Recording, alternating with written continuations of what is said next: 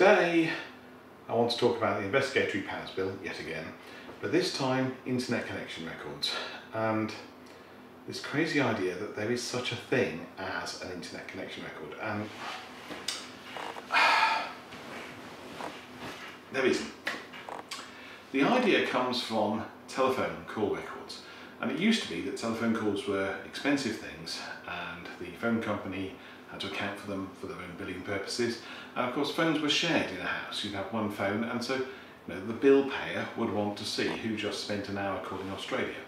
So these things mattered, and so we kind of accepted itemised phone bills as being a sensible thing for the bill payer to get to apportion the cost and to check it was right.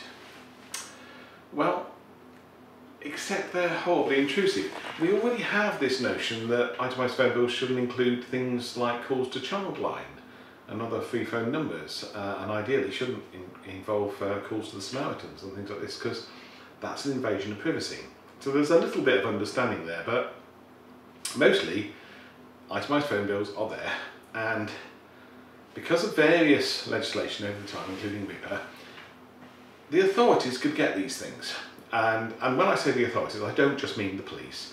I mean the local council, or the milk marketing board, or pretty much anybody in any sort of government role could request, without a warrant, itemised phone bills from phone companies for almost any purpose.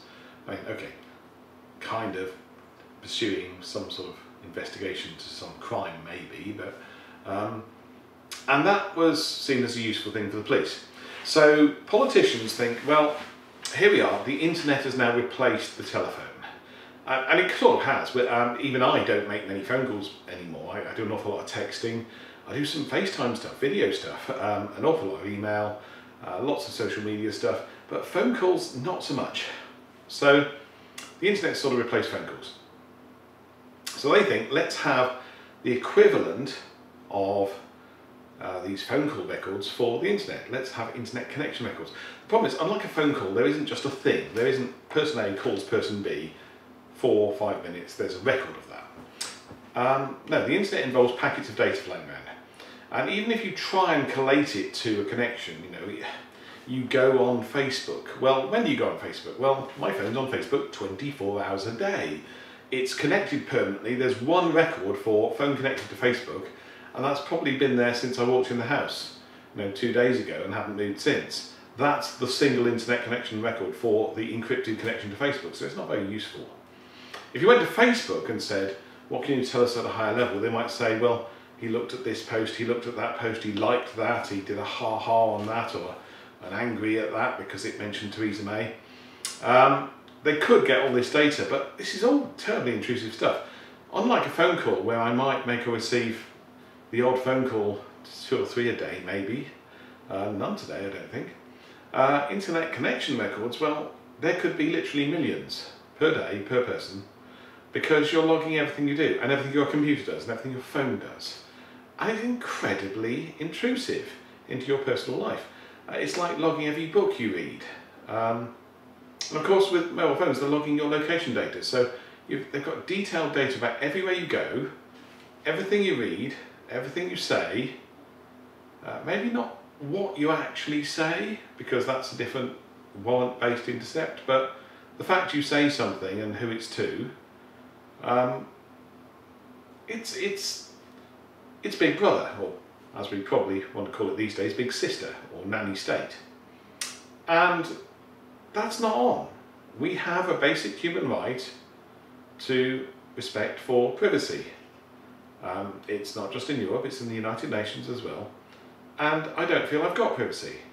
Once this bill gets into law, everything I do on my phone, at home, away from home, everything I do on my computer will be logged somewhere by a private company that I have to trust to protect that data. And it's everything. It's every website I go to. I don't exactly have much to hide, but do I have something to fear? Well, of course I do. This is not just a database of everything I do, it's a database of everything everyone does. And it's searchable. Let's embarrass some people by searching for who goes to a porn site. There's any number of reasons. And then of course there's the danger that this data leaks. Now we've seen ISPs leak data. We have an ISP, we try very hard not to leak data. I think we've succeeded so far, but who knows. There are some big ISPs that have leaked data. And this is going to happen because this is useful data.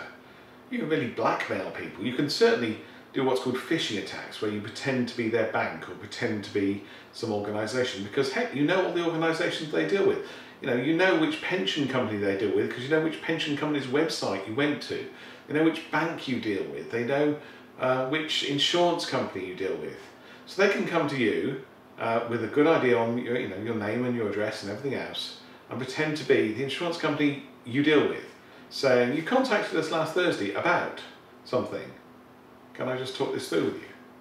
And because they've got the data, this huge amount of personal data, and there's so much crime that can be committed with this. And somehow we're meant to feel safe with this. Well, let's put it right up there. Terrorists can run a Tor browser. That's just one way a terrorist, free of charge, download from the internet a Tor browser, run it on your computer, and the government will not see what you're doing. They won't see what you're doing, even if they've got a warrant to intercept your line, your communications. If you're running a Tor browser, they won't see it. Now, Tor isn't a very scalable or fast system. It's not a good way for everybody to access the internet. But it's a really good way for everybody who has something to hide to access the internet, and anyone who's worried about privacy, and any criminal and any terrorist, and that's legal. That's not been made illegal. You can use a Tor browser and your tracks are well hidden then. I can't say perfectly. The website you're visiting will possibly get some clues, but well hidden. Far more than everyone else. So this is spying on the people. It is massive. It's so much more than was dreamt of in the novel 1984. This is so much more than Big Brother. This is so much more than Nanny State. This is spy on everybody in the country, even though they are not a suspect, they're not suspected of any crime. They get spied on. They get their day-to-day things they're doing logged and monitored and recorded and searchable and kept. And that's just wrong. It is police state gone mad. We shouldn't be doing it. This country should not be doing this. No country should do this. It needs stopping, and it's in the law. It's in the bill that's coming into law. It's this government doing it.